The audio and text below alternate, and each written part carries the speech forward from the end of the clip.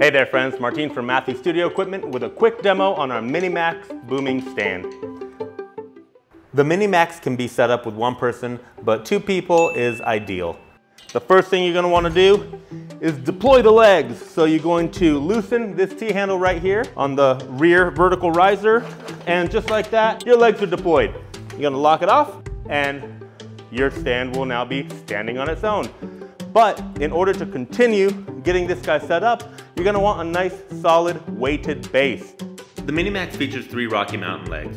One Rocky Mountain leg drops directly out of the rear upright, helping you level the base when you are setting up, going up a flight of stairs, or in a similar situation. The other 2 Rocky Mountain legs are in the forward-facing legs, and they drop down to help level the base when you're in a situation like this, setting up down a flight of stairs. Now I'm going to put sandbags through the legs and right on the spreaders. There's one, and here's another. We recommend a 3-to-1 weight ratio. So whatever you're going to have at the end of your arm, you want 3 times that weight on your base. 10 pounds on the end of your arm, 30 pounds on the base. 20 pounds at the end of your arm, 60 pounds on the base. Simple math to keep it safe. Now it's time to raise and extend your boom. I'm going to loosen the rear T-handle on that vertical riser, and I'm going to loosen the front T-handle on my front vertical riser. Now I can get this to around the height and angle that I want.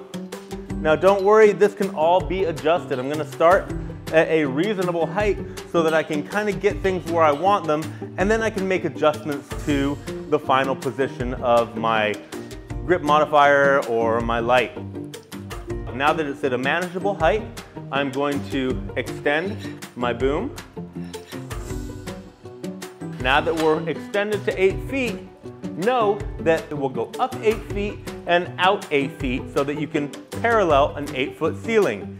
You can also loosen that rear T-handle and get a lot more height out of this guy. So you can actually get your lamp up to 16 feet, which is really awesome. Now that I'm feeling this, there's a little bit heavier than I thought, so I have another bag standing by.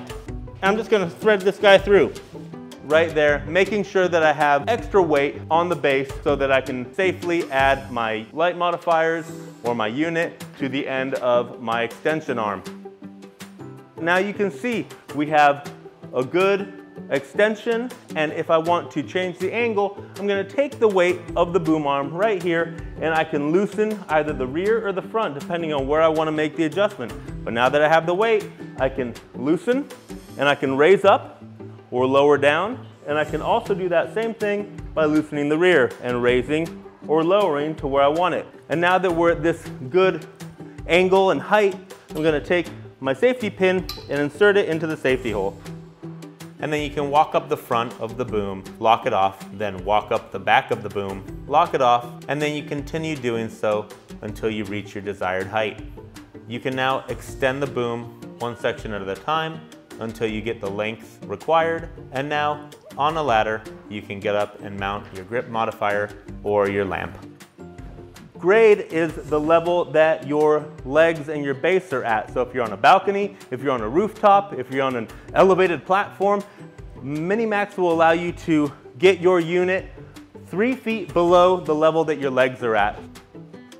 The Mini-Max by Matthew Studio Equipment, designed to be able to hold your lights and your modifiers where you need them and keep your stand out of the way. Get yourself a Mini-Max.